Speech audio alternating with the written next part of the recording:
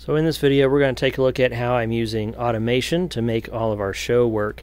What we're looking at is a Christmas setup, but this is pretty much what we do for a regular Sunday.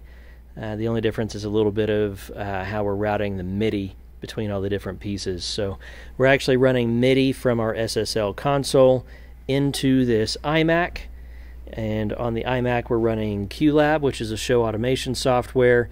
We're also running Vista, which is our lighting software, and then from here MIDI comes out and goes to our Waves system.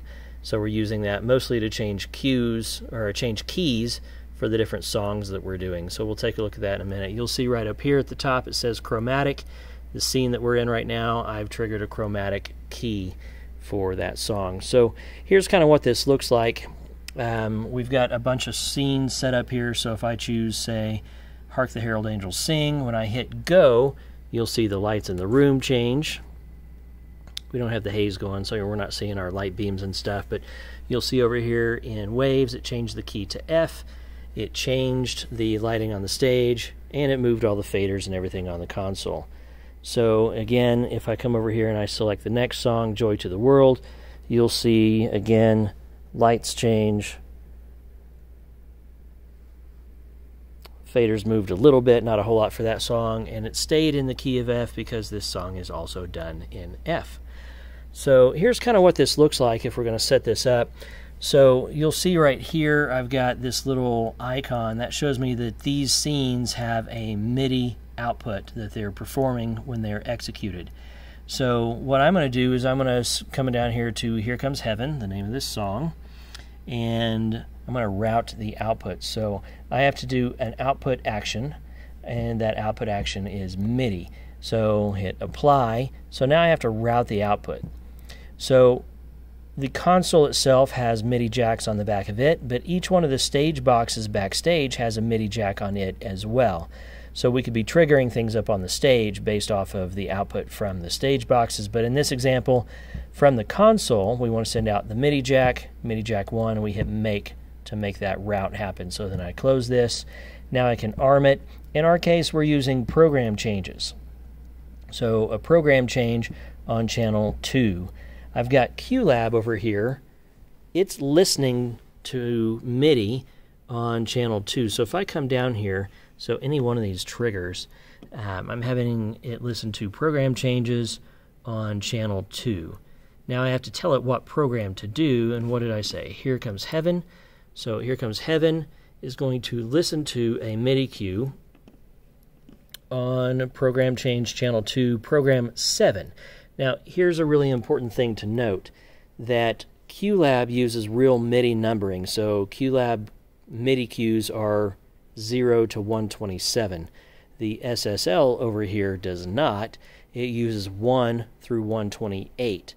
So whatever cue I want to fire in Qlab, I have to set the output cue to be 1 increment higher to get the right cue. So we'll do that in a second. But inside of this song, Here Comes Heaven, we've got my key change, so it's going to change to the key of G. And when that fires, it's going to send out my MIDI output, an iRig MIDI 2. It's going to send a MIDI voice message on channel 4. So my Waves setup is listening to MIDI channel 4. Qlab is listening to MIDI channel 2. And I'm going to send out program number 11, which just happens to be the key of G. So lighting, this green cue here, L, is how I'm denoting a lighting cue. When that gets fired, it sends out on IAC driver, which is a driver that sends MIDI between applications on the same computer.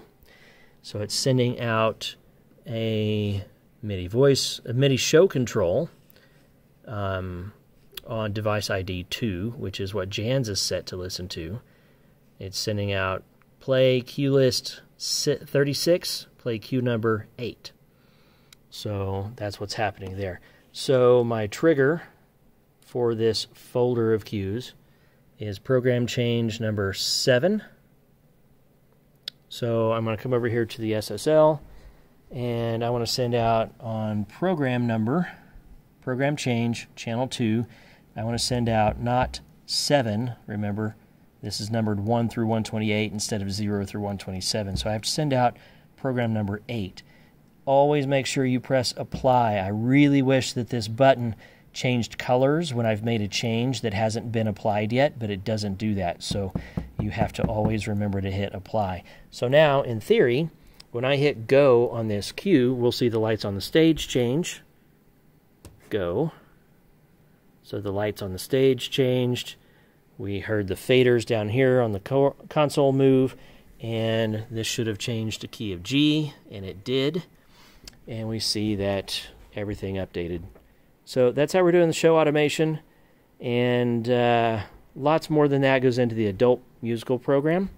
But for a general standard Sunday, this is what we're doing every Sunday. So that's how the setup works.